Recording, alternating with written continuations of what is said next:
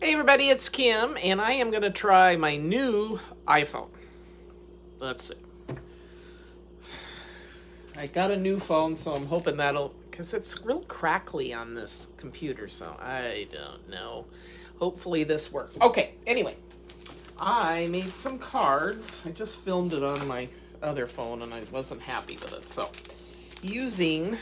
found this. I was fiddling around and going through bins, and found this cute little snowman wood block that I'd gotten at Tuesday Morning back in the day. Got a lot of stuff from Tuesday Morning. I shopped there a lot. Do you remember that? Anyway, Stampendous, 2013. Anyway, I thought he was adorable, so I made 3 different cards for hashtag Anna White's hashtag snowmen in January.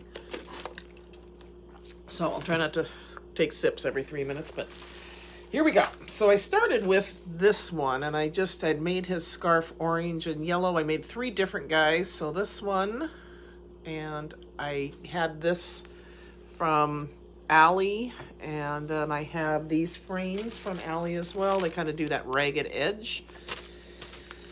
And I wanted to pick up on the yellow in his scarf, so I did that, and the bird is blue for this one, and I Copic colored him, and then I had this, You Make the World a Brighter Place, and I thought that was cute for that. And this is a Stampin' Up!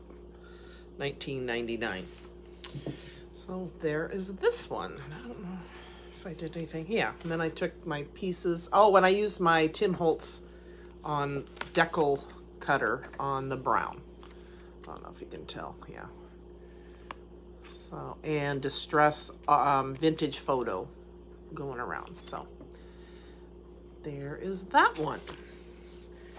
Kind of different, not your typical snowman colors, but wait, I get into it. Okay, so then I did this guy, and again, same one, and I think he's Copic colored as well, yes. And I have Copics, so I thought, well, I should be using them, right? So, and this was on my dresser in my bedroom, and oh, that's perfect. I needed something on him, or on the corner here. I like dimensions. So on this one, the bird is red, teals, and greens, and yellows for his scarf.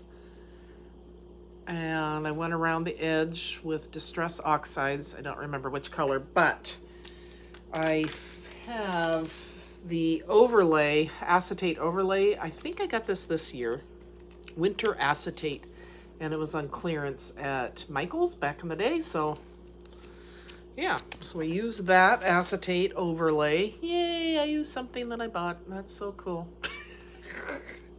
Seriously.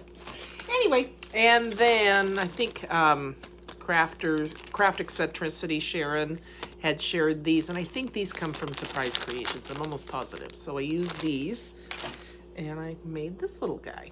Isn't he cute? How could you not be happy? And then I just put a piece of the leftover acetate at the top.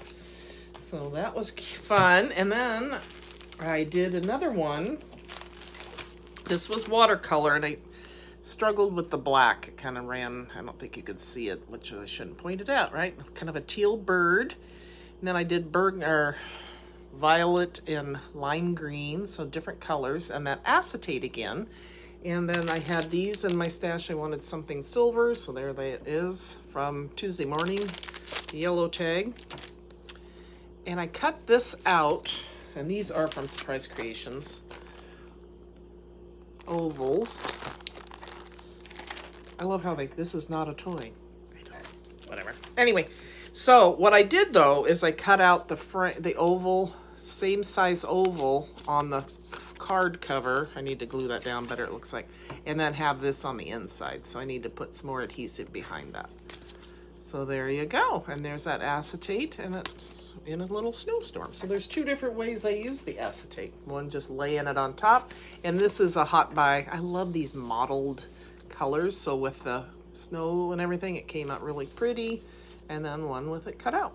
And this is just, I made the blue card out of cardstock.